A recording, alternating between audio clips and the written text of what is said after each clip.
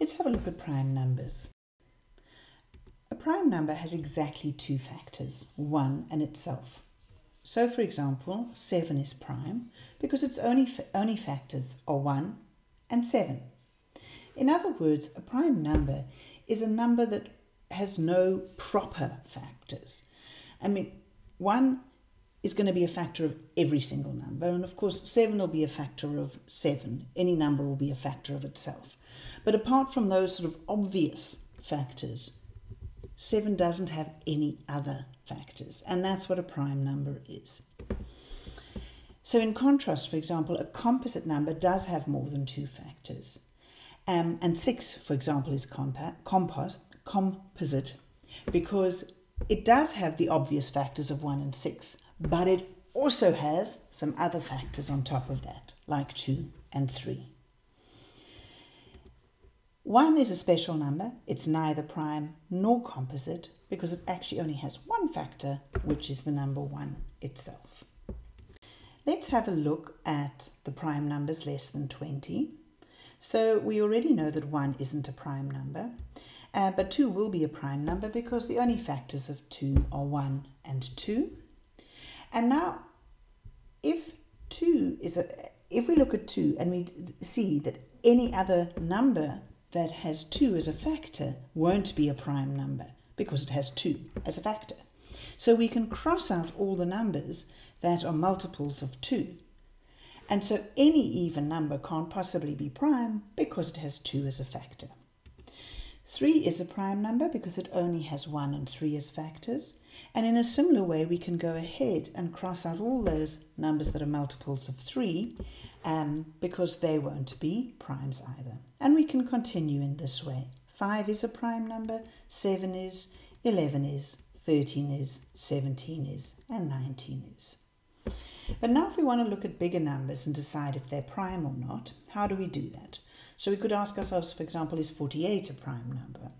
And that's quite an easy question to answer because 48 is even and so it has 2 as a factor. So it definitely isn't a prime number, it's composite because it has 2 as a factor.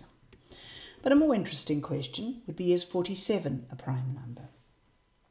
Now what we're asking ourselves there is there any whole number that can divide into 47 with no remainder?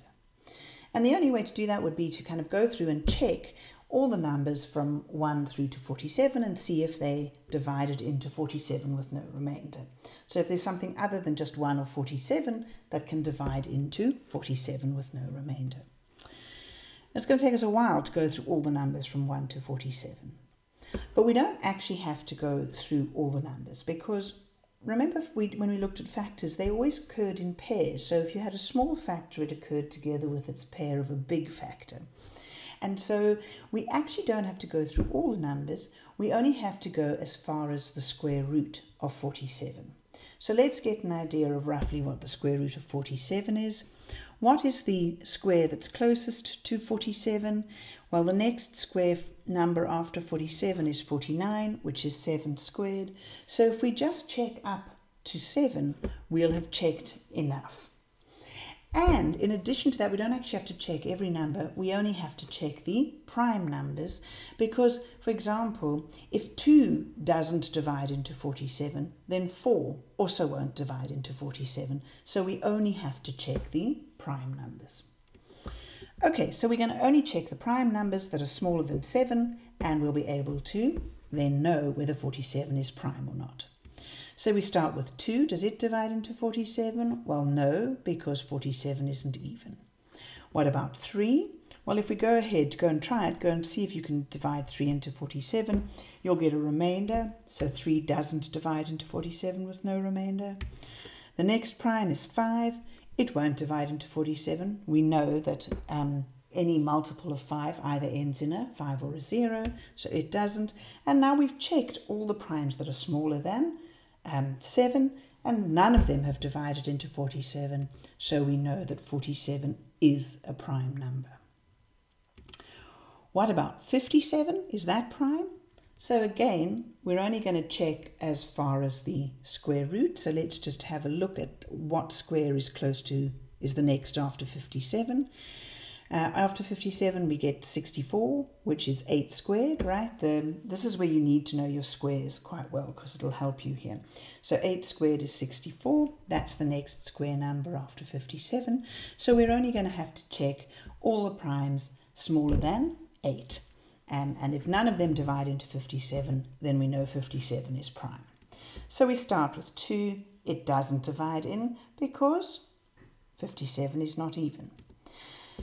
What about 3? Well, actually 3 does divide in because 3 goes into 5 once, remainder 2, and 3 goes into 27 9 times. So 3 times 19 gives us 57. And so 3 does divide into 57 with no remainder. So 3 is a factor of 57. So 57 isn't prime because it's got a factor other than 1 or itself.